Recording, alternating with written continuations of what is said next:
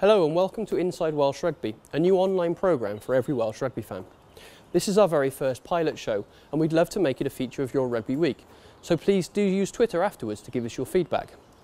The programme is designed to give more exposure to grassroots rugby in Wales and provide open discussion and analysis on the issues surrounding the game. We're looking for more clubs to take part, to provide game roundups, panel members and filming locations, so if you can help out, please get in touch and we'll send over some more details. On a muddy Eugene Cross Park pitch last Saturday, Vale played host to Cardiff Met in their first game since January the 4th. Some strong early play led to Wes Cunliffe being held up over Met's try line, and a surge from the home pack at the subsequent 5-metre scrum resulted in a penalty try as Cardiff's pack went to ground under pressure, with Ian Smurden adding the extras from in front of the posts. Cardiff Met attempted to play some rugby with ball in hand, but was met by a strong Ebbw defence who created several turnovers, quickly getting on the front foot and pressurising the opposition line. Some good vision and straight running by the Vale backs created space on the right edge, and an intelligent kick forced the visitors to kill the ball. Another 5-metre scrum was awarded, once again with the same result, and another easy conversion for Smurden even in the torrential rain. Vale showed real endeavour in attack throughout, with plenty of go forward and good shape around the fringes, enabling quick ball. Some neat offloads from scrum half Di Jones, with captain Damien Hudd showing brains and brawn with charging runs and deft offloads. Some good hands by the backs kept this move on the front foot, with Cardiff Met eventually infringing.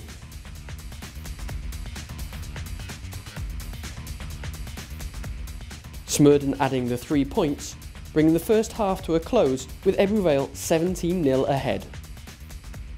The second half began with Ebbw in a similarly dominant fashion, and from a scrum in their own half, some great interplay between Jones, Smurden and Davis almost resulted in a try in the corner for the left wing. Vale's dominant scrum again punished the young visitors' pack, forcing their way over the try line only to be held up. But it wasn't to be third time lucky for the students, as Mr Price, the referee, once again headed for the posts as the scrum broke apart, with another simple conversion for Smurden. To their credit, Cardiff Met continued to plug away and string some phases together with ball in hand. Although Ebbw's defence held firm with some strong tackling, it was on this occasion a little too keen as the backs were caught offside from a ruck. Jacob Chilcott stepped up to slot the penalty for the students and give them what was to be their only 3 points of the game. More frustration was to come for Met, as a promising position from a line-out 5 metres from Ebbw's line was cleverly turned over by Hudd as he isolated the ball carrier in the driving maul. The home side showed typical enterprise in then running out of their own 22, the back line spreading the ball left and then right again, before a final pass to Cunliffe was adjudged forward.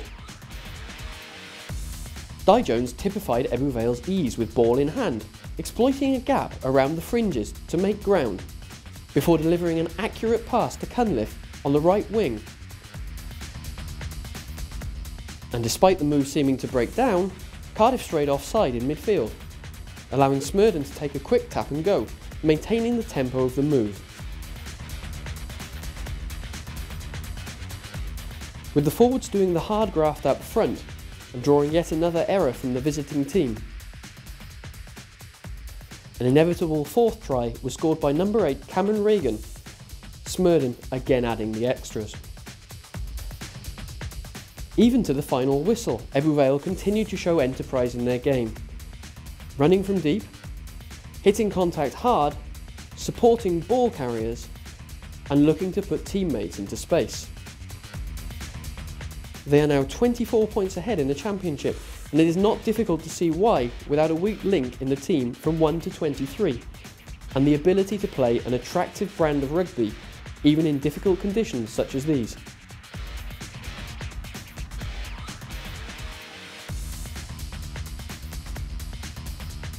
And the final score was Vale 31, Cardiff Met 3. Let's meet our panel. Ben Jeffries, Corporate Director of Pontypool RFC, Stephen Jones, Sunday Times Rugby Correspondent, and Paul Turner, ex-Wales international, coach of 20 years with 5 years at Newport Gwent Dragons. Paul, what did you make of the Ebbw Vale game? Oh, some good structure. Typical Gwent pack, wasn't it? Obviously the conditions weren't very good on the day, but Eugene Cross Park has always been a good surface, so it allowed their backs to play as well. But typical sort of 3 penalty tries against the student pack to very much win the game, really. But the structures were good, and there were some impressive performances.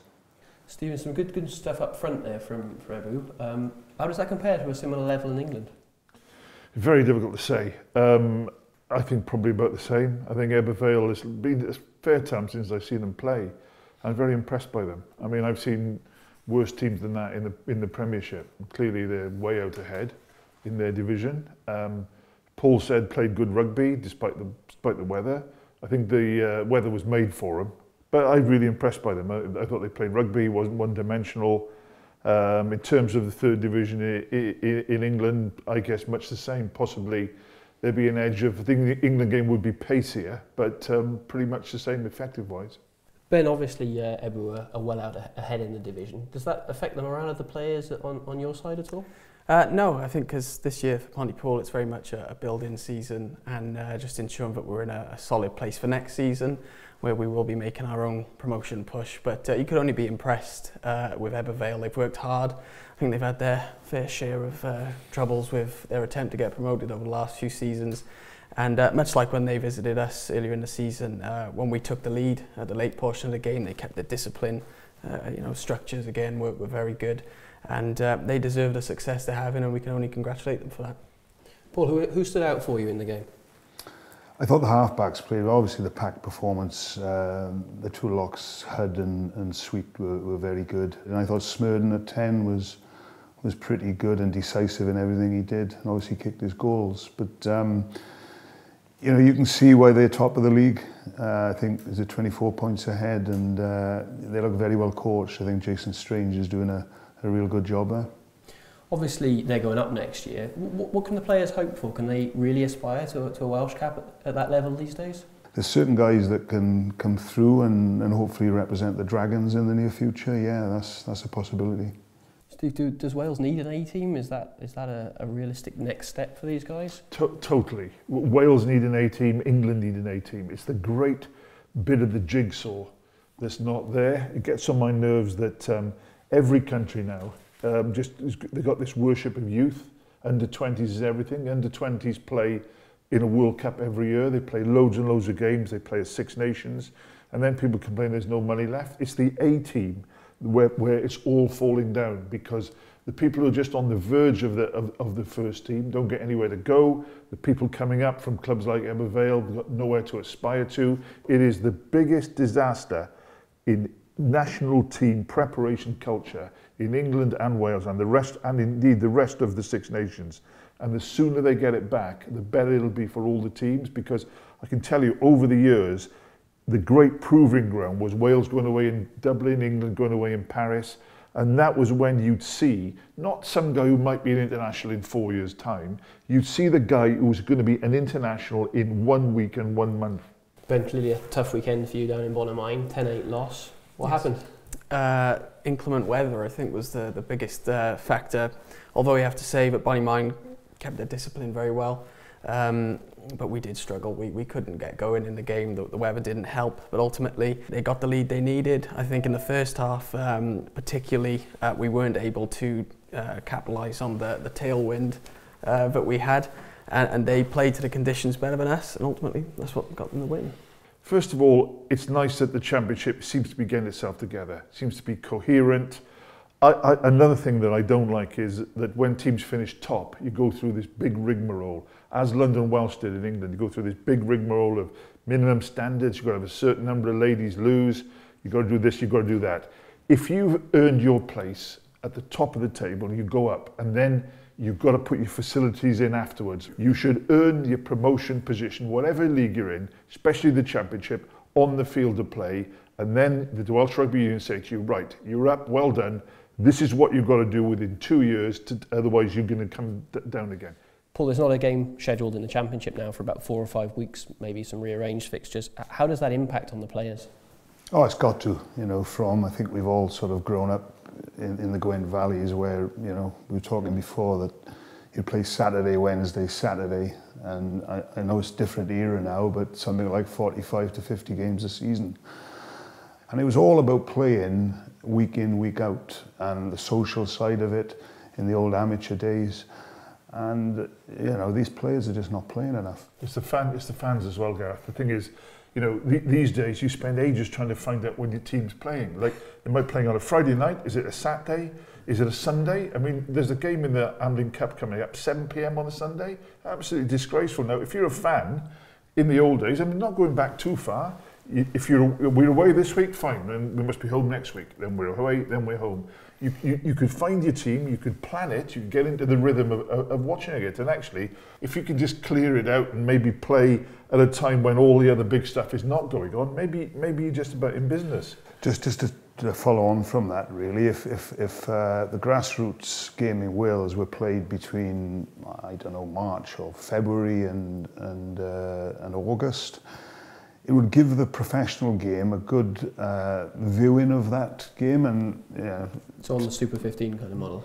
Well, it's certainly marketable. That's key, and that's what we're missing in the game. You're talking about the fans, you're talking about the ability to market our grassroots game a little bit better in the summer months. We lose sort of that dialogue with our supporters for that month. It's very hard to keep things fresh and keep it going throughout that time.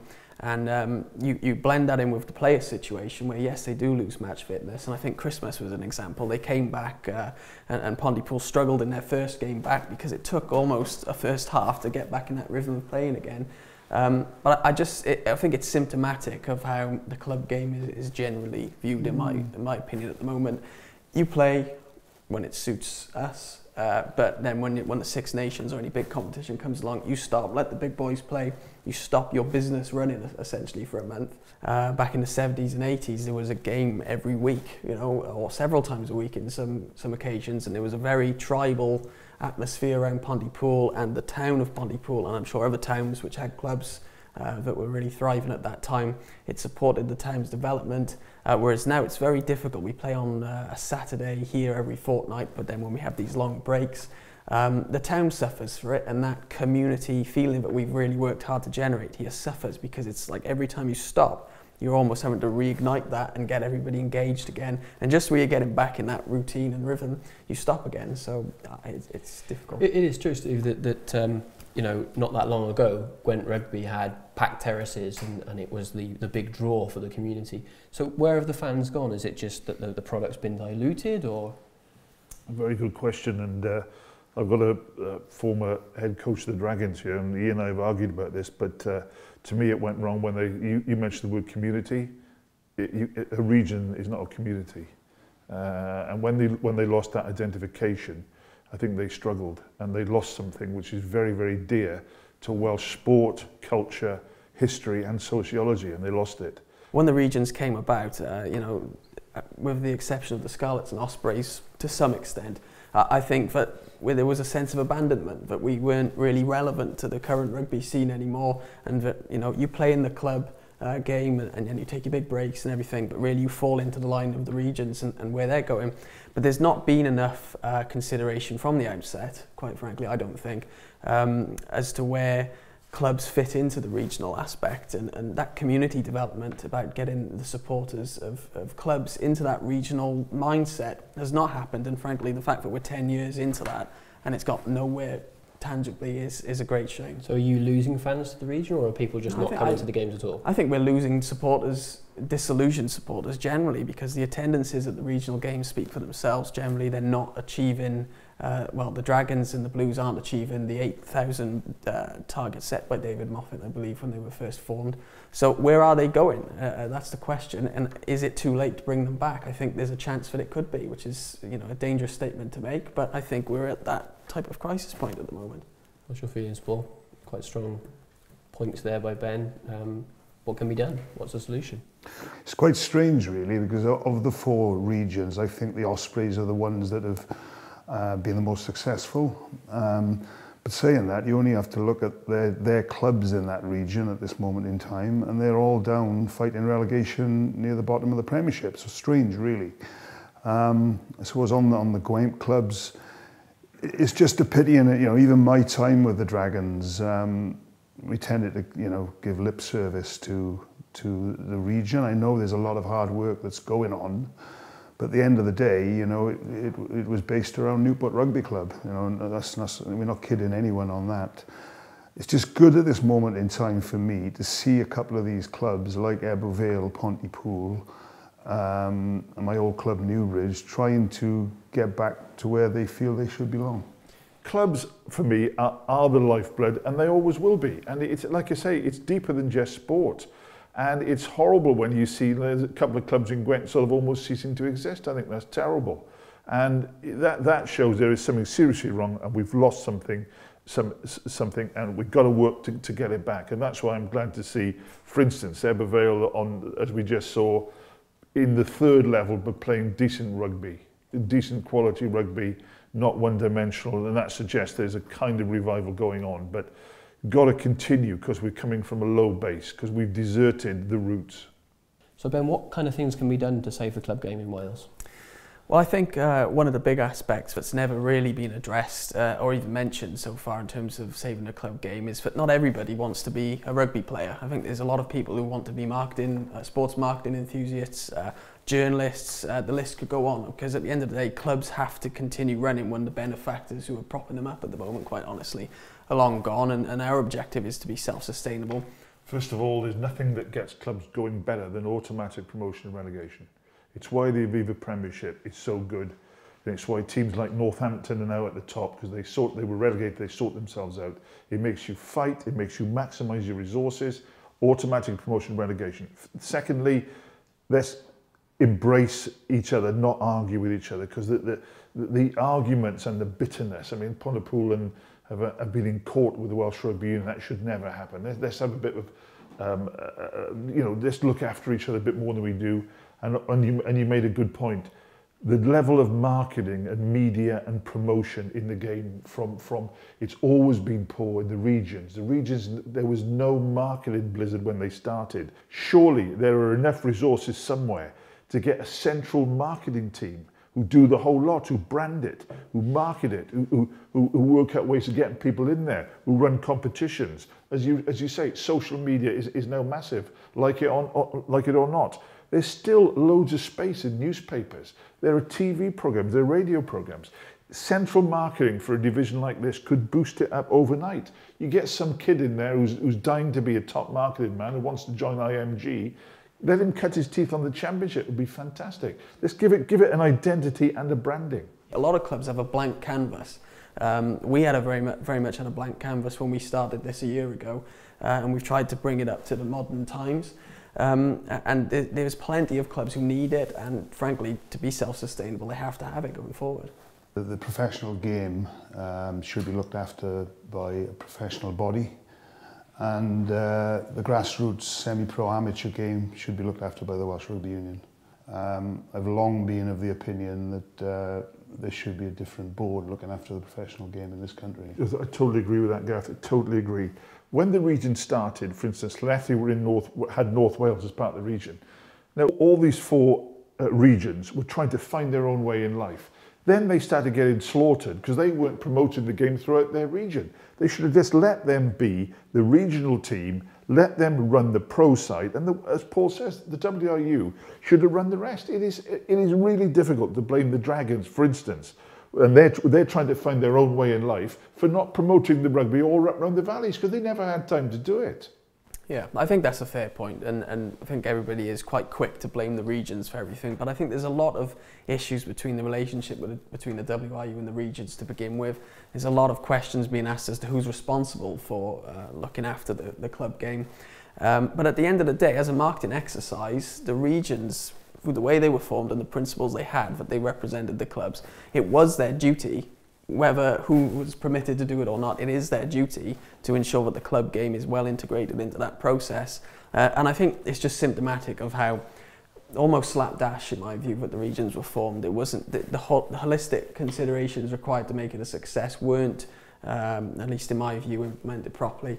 And I think even now we're all left debating, well, what are the regions? What are their purpose? Where do they stand in the spectrum of Welsh rugby? And then the clubs are asking, on the other hand, well, where do we belong? What are we doing here? And nobody knows. And the debate is getting, quite stale now because nobody has a proper solution at the top, it seems.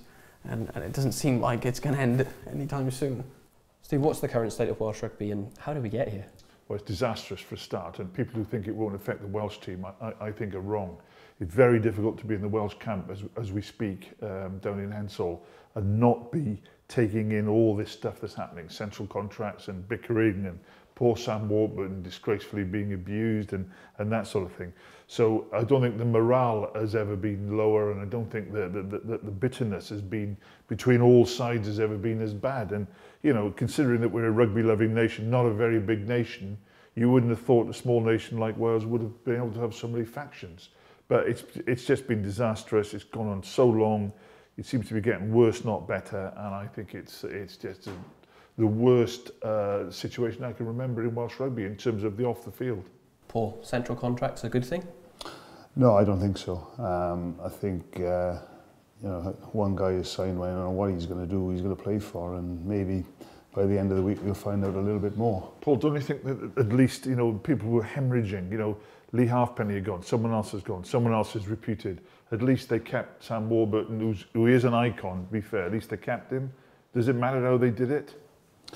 Well, they've done it now, haven't they? So I think, whatever happens this week, I think we've got till Friday, and where maybe an announcement is being made.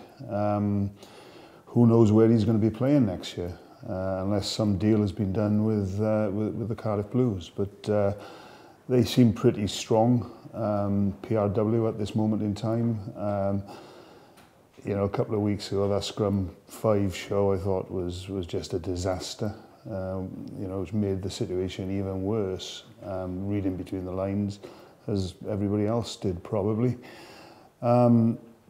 So who knows? Let's see what happens by Friday, which I think is a deadline day. Well, I think the central contracting issue was something that should have been addressed probably at the beginning of the regions. You either do it or you don't. But now I think that's probably complicated the situation even more, because if there is a breakaway, I think the WIU appear to have made it quite clear that they won't engage with the regions. So where does that leave Sam Warburton? I think it may have potentially been a bit of a premature decision for him to sign that deal. Possibly, but it's just complicated it even further at a time where I think we could have done without any more complications, because I think it's left people asking more questions than... Yeah, one of the things is that I think the Welsh Rugby have got to accept that the Rabo Direct Pro trial is not working. 2 Italian teams who actually put in more to participate in it than the total sponsorship by a huge factor are not interested in it. The Friday night games make it very difficult for visiting fans. No visiting fans go to any of the games.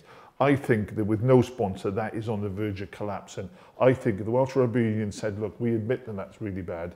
We will allow the regions to play in a definitive competition with possibly the English clubs. I think that could be the start of saying, right, okay, you've made concessions, we'll make concessions as well. Someone has got to give something. And perhaps then the regions might say, right, we've got one competition we can get stuck into, therefore we're going to look for concessions elsewhere in the new atmosphere of harmony, and then worry about Europe later. But the domestic league is really struggling, and with the best will in the world, the Welsh Rugby Union cannot see there being a big profit or anything coming from the Rabo. Is an Anglo-Welsh league a feasible option, and how would that work in terms of relegation promotion? Yes, Anglo-Welsh League is feasible. I think it's the last option for the English clubs, because they would dearly love to keep their Premiership. I think they want a bread and butter league, but I think that they've worked out promotion relegation. They've worked out that Welsh teams would be subject to their own relegation. So just like the English teams, they've guaranteed the English teams in the Championship their promotion place that they win. So I think that's all done. I think that's not, the details not as important as the next step that the Welsh Rugby Union allowing them to play in it or not, and I think they should. Could players leaving to play abroad actually benefit the national team with more players playing at a high level in the same position? I think joining the right club, up until the weekend, you know, guys like Mike Phillips and Jamie Roberts with Racing, you know, I think that defeat, I think I spoke, the defeat against the Scarlets the other week, the Racing was just a shambles. And yet on the weekend they beat Toulouse at home, you know, and both of those players, a little bit risky a week before an international, but they both had fine games. So they're going into an international with a little bit of form behind them now all of a sudden. Guys like Dan Lydiate, probably not enjoying his time there, not getting enough rugby. But they will play you over there, that's for sure. They'll treat you like a piece of meat, and you know, I think quite a few of them probably played about 6 or 7 games before we even started the season. So there's some good things in it. I tend to agree that, you know, as a kid when I grew up, you always wanted to go and watch, you know, some legends playing, which we did at that time, didn't you? It was Gareth or Barry or Phil Bennett coming to Newbridge. No, I was a ball boy at the time, and you know, we used to watch that. That was what it was all about, you know, watching your heroes and then trying to emulate them. You know, obviously when you grew up and played the game, but that's been affected obviously with a lot going to France. So let's have a quick chat about David Moffat back in the country. You've had him here at Pontypool. You had a Q&A with the fans. How did that go? Well, from our point of view, in that we've been campaigning as a club for quite a long time to have our voice heard, and most importantly, our supporters' voice be heard. Because I think that as part of this whole debate between the WRU and regions, the clubs have generally been quite ignored. I haven't seen much effort to include us in that debate. So when David Moffat announced that he was coming back, we saw it as an opportunity for our supporters who feel aggrieved possibly from what happened 10 years ago to have their say, but alternatively those who just wanted to ask general questions of David Moffat. David Moffat expressed an interest in coming down to gauge current fan opinion, and merely that's all we did was facilitate that. Our game was unfortunately cancelled 10 minutes before kick-off, so we probably didn't have the full effect, but it was successful from our point of view. First of all, I would assume that he hasn't got a job at the moment. That's why he's here. I think he's been a bit rabble-rousing. I'm not 100% sure about his motives. I certainly don't think he's helped the debate, because he came 3 weeks ago and things are now far more entrenched than they were when he came. I tend to disagree. I think he's opened the debate. He's actually posed a few questions at this moment in time when he came over that haven't been posed. It was rude the way they asked him to speak on Scrum 5 the other week and then took the opportunity away from him because he had a few things to say. Somebody had to come and open the debate, and he's been the man. I mean, I don't take any particular view on David Moffat, but I think what's been important about him coming here is that he's reignited the debate, whereas initially it was just the WRU. Yeah, I think the WRU versus the regions, and we were never going to get anywhere with it. But I think Moffat has come along and has really upset the order, so to speak, and it's enabled clubs such as Pontypool to get in the debate because it added a new dimension to it. So whatever happens with David Moffat, I think that was a contribution he made, whether deliberately or consequentially, I don't know. Stephen, Six Nations starts tomorrow. What is your predictions? Who do you think is going to win? Is it France the favourites in a post-Lions year? You can never put any money on France because you lose your house. You never know. They've got a decent side, a very, very good side, but they are still, as far as we know, incoherent. I mean, they are the wooden spoonist. How can France, with everything they got, win the wooden spoon? Apart from that, it's the most open Six Nations for years. I'm very worried about the effect that all the dispute has on Wales, and I think that the danger to Wales is Ireland, because Ireland have got a certain strength, they've got a certain bitterness about their ridiculous overreaction to the O'Driscoll issue, and I think that Wales have to go there, and that's going to be tough. Italy first up, Ben. Any predictions? Should we be wary? No, I don't think so. I think Wales are well equipped to deal with Italy, but I think the Autumn International showed that when Wales has a full strength squad, they can face up to just about anybody, but when you take some of those key players away, it changes the dynamic a bit. So I think keeping a full strength squad will be key for them to go all the way, but for Italy, no, I think they'll see the better of them. I think that Wales got this problem up front. There's just so little cover in for the props, and Gethin Jenkins and Adam Jones are really having their injury problems now. Little niggles, calf, thigh, whatever it may be, and I don't think Wales are anything like as good without those two fit and firing. And even if they play, I mean, Gethin's not playing tomorrow, but even if he's back next week, they're both short of rugby, and that's really worrying. The guy I would love to see play well is Charteris, because in the last World Cup he was absolutely monumental. I thought he was the best lock in the tournament, and it'd be lovely to think he's come back from Perpignan and is on form. He's back fit again, isn't he? And just started playing, so he's pretty fresh. Superb engine. Line-out probably isn't the best part of Luke's game, believe it or not, but his all-round play, his defence, and as I say, his engine is very good, and he carries. You know, he's a very good player.